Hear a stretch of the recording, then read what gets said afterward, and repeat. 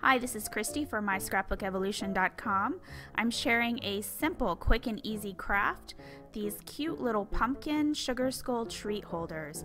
Come on over to my channel to see how to make them.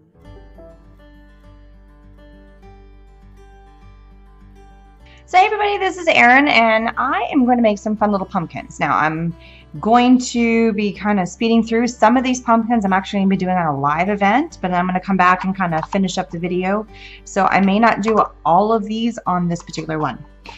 I picked up these little pumpkins, these little pumpkin boxes years ago. I got them at Michael's. They were actually in a 4-pack and I've used one. They came like this and I got them after Halloween for next to nothing. They were super cheap. I want to say I think I got them all for 50 cents kind of thing. So don't forget to go check out all those stores after the holidays because you find some really, really cool stuff. So what we're going to do is we're going to end up painting them. I mean, it's primed to be painted, and I picked up some fun colors. I've already put some in here. These are just the DecoArt Americana paint. It's just really easy acrylic paint. And then I pulled out some sequins and then some black paper. And I'm going to kind of guide you through this and then speed up as I go along. All right, so the first step that we're going to do is that we're going to paint this. The next thing we're going to do is that, you could paint this, leave it as is, but I wanted to make it a little bit more fun. And that's where the sequins come in. We are going to trace the bottom of this one, and we're not going to worry about painting the inside. We're just going to paint the top, the sides, and these sides. We're going to leave the inside blank. If you want to paint the inside, have at it. We're going to trace this and then cut it out. And we're going to lay this into the inside of our lid. Is now we have some black in there. And the reason we're doing that is because we're going to actually lay our little sequins into here to give it kind of a spooky feeling. And I can't put the sequins in the face if there's not anything behind it. Otherwise the sequins are going to fall right through. So first thing is that we are going to, now that we've done that, is we are going to go ahead and start painting. I don't want to glue this in yet because I want to make sure that this gets painted without having problems. So I'm just going to speed up and paint this whole thing up.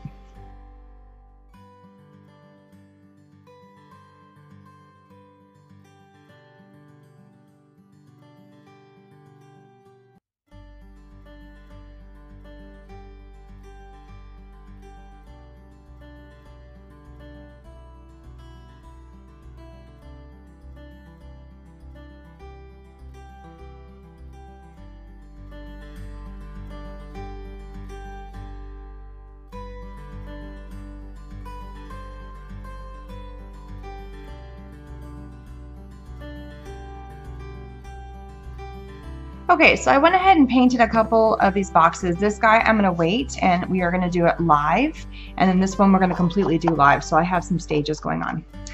And I'll probably end up doing it in the third color, or I'll probably end up doing this box in this color again, or maybe blending the two to get a different color, because I like having different shades. It just kind of adds to the effect. So I'm going to let this guy dry. Next up, what we're going to do is we're going to glue this in here, and for everything that we're going to use the Beacon Gem Tech glue. It's perfect for using your sequins. So I'm going to cut this a little bit more narrow because basically I just need to make sure that the face is covered. So this glue is perfect for things that you want to embellish. Basically what we're doing right now. It's great for little gems, little rhinestones, for glitter, for pearls, for sequins, which is what we're going to play with. And it's just a great all-around glue that can be used for other things, but specifically for little shiny objects, hence the word Gem Tech. So it's pretty cool glue. Could you leave your little box just like this and it'd be super cute? Yeah, sure. But you know what? We're going to spice it up and we're going to have some fun. So what I have right here is I have a little thing called a quick stick. This is from We Are Memory Keepers, and it's a precision emplacement tool. And on one end, it's got a little bit of a sticky, so it's really easy to pick up your sequins or any other small object for like little gems and whatnot. So I have a stash of little sequins over here, and see how it's not coming off? So it's going to help us place it, and we're just going to make sure that we get kind of the sticky back off. So what we're going to do is we are going to place, whoops, now it wants to stick to me. That's the downside, is that you get a little sticky on you and no one sticks. There we go. We're going to place a little bit of our glue in each of the holes of all the black. Basically, we're going to cover up all the black here. So we're going to go through, and we don't want to add a ton, but we want enough, and we might even do some of the edges. We might go over and above some of the placement. And if we need to add some more, that's fine. Kind of fill in the gaps here. Now, I don't mind if this somewhat dries. I think I'm going to leave the mouth to last, because now we're going to go in, there we go, and place our sequins in here however we wish. So we're just going to go in, and sequins have two sides. You have a flat, kind of a curved, concave and convex side. We want the side that's kind of lipped up to go down. So we want to have it so that it's kind of raised upwards versus raising downwards. That's just me. However you want to do that, that's fine. And we're just going to go in and we're going to place. You might need to have a little bit of a finger hold because this is going to want to stick. Then you can use this side to kind of guide your sequin into place. Pretty cool. Now go in and grab another one and place it. And I'm kind of overlapping them.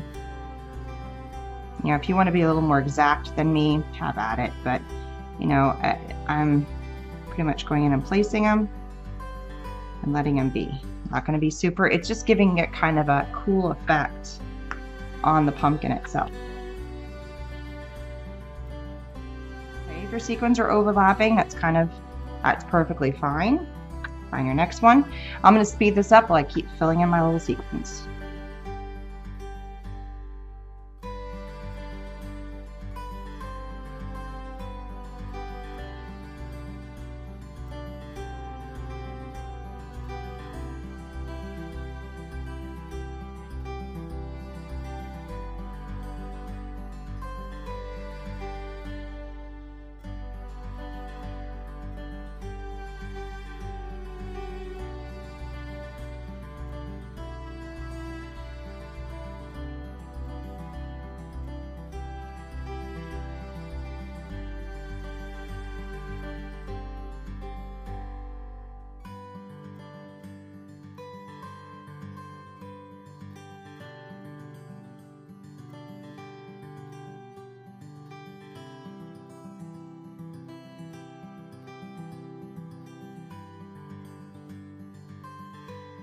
And there we go. So just really cute. Just adds a little something in there.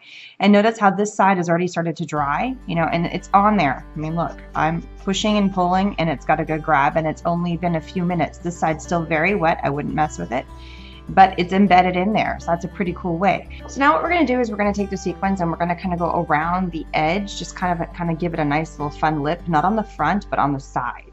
So I'm going to take the glue and just run, and I'm not going to go the entire layer of it. I'm just going to run, and I am going to keep it on the box so I have a little bit more height to it.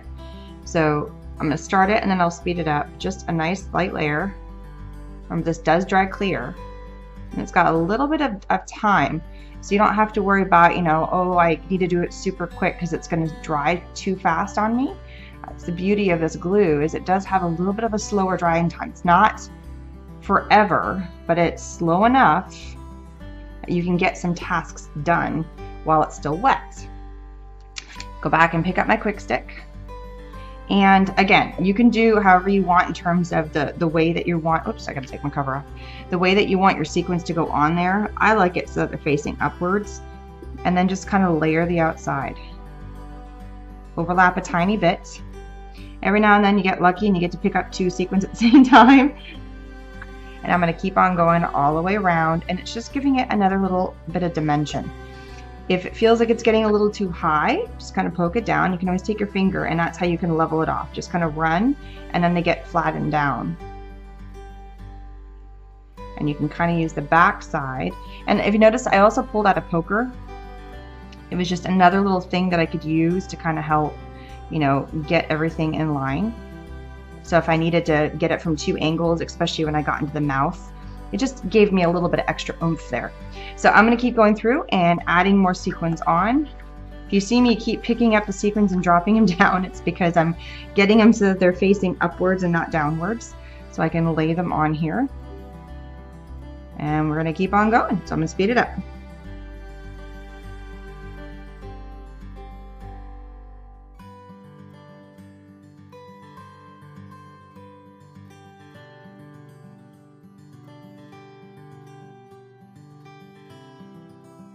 So there we go. It looks like we have a nice little border going on. You could do a whole lot more with this. You could add in more. And on my live event, I'm going to show you how that you can do this with different colors. I see one that's kind of popping off here. You just want to make sure they get nice down. And once they're on, they're on. It's just the glue still has a little bit of movement, which is nice. So you can kind of play with where they are. If you feel like it needs a little bit more, like these guys are just kind of fighting for attention. It feels like they're both kind of having a hard time deciding who wants to be in that spot. So just get a new one. I have a little thing of glue right here, perfect for when I just want to place one or two, because my bead, and notice this is still wet, and I did that quite a while ago. So if it's kind of clumped up in a big mass, it's got some time to dry, and I probably did too thick right here. You don't want to add a huge bubble of glue. You want to add a nice thin layer, and it does a really good job of grabbing. So here's the eyes. Notice they are on. Here's the nose. The mouth is still, it's a little bit dry because I can still see some white. So if you see white, it's not dry yet. That's kind of your key. But over here, look, it's already starting to dry up. I'm not going to mess with it right now though. So for these pumpkins, again, I'm going to do these live on my Facebook, which will have already happened by the time this airs. But I will link the video, and I'll try to pull the live video up onto YouTube so you can see the rest of what I did in that event. And there's some other projects I'm going to do as well. But I'm going to try some fun other colors. You can't see these off, but I have some gold, and I've got some clear, and some silver, and some white, and I have some purple. And those are all kind of, you know, fun colors that you would see at Halloween time. So we're going to play with that. You know, I did the typical black and orange to begin with, but you never know. You have some fun. All right, so I went through and I worked on, and I finished this box with you just a second ago. And we worked with the black sequins. Online, I went through and I painted this box, and I did this one with you. And for this box, I used the Canyon Orange, a blend for this one, and this one I used Orange Twist. So I like the different colors of the boxes and just kind of playing with the tones and seeing what happens. So for this guy, I did the silver sequins in the mouth and stuff. And for this one, we are going to do the gold sequins. And then I'm going to pair it up, the gold and this kind of bronzy color. These are both from Eyelet Outlet. And instead of going around and doing the sequin band like I did on this one, instead I'm going to use the this long strand and just run it along the edge, just like this. It's already sticky, and it really has a pretty bling to it. And it just adds something so pretty. And I know I just got stuck to this on paper.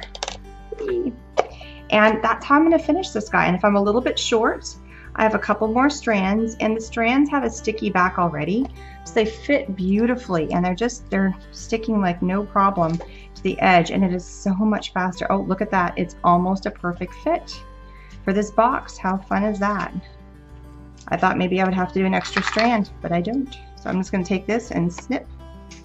Take off my little extra pieces, cut that down, and look how pretty that looks. Look how pretty. So it's like a gemmed edge. Gorgeous. And I'm just going to go ahead and fit this guy back on my strand here. Just like that. And so I can save that for another day. Maybe I need an extra one. This one is a little bit bigger. If you notice, this is a much smaller gem than this one. But the first step we're going to do with this guy is we're going to take our glue and we're going to back it. And I did like it the way this one worked out. When I was pushing the sequins into the mouth on that one, it fit inside. So it almost looked like the sequins were kind of buried in the spaces. And if you want to see how I did part of this one and the painting of the other one, I'm going to put up in the corner the link to my live video. I did more than just these boxes. I also did some decorated pumpkins. So you can check out the pumpkins as well. And that's where some of the glitteriness is coming on here. So I'm going to go ahead and fill in. Move this guy out of the way. And we're going to use the gold on this one this time. We need the glue to set, so I'm going to go ahead and start filling in some of the glue on here, so it can get that tacky feeling to it. And this time I'm going to embed them like I did on the other one. I'm going to embed the sequins underneath, so it doesn't look it's resting on top. It looks like it's coming in from underneath, like I did on the mouth. These ones I'm leaving as is. I'm not going to change what already existed, but I am going to alter it for this one. So I'm going to go ahead and speed up and do what I did before and go ahead and bed these in with all the sequins.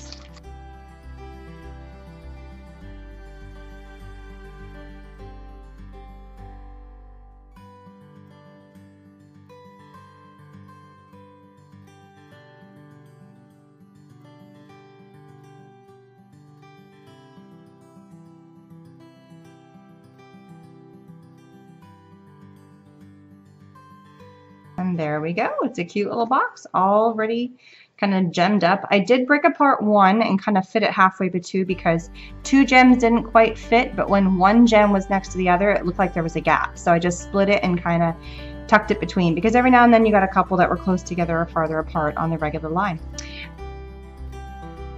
So there are our cute little boxes in 3 different colors, using sequins and some fun bling from Eyelet Outlet, ready to be given to kids, a teacher, somebody. Really cute stuff. Stopping by, please subscribe and see you again soon. Bye-bye.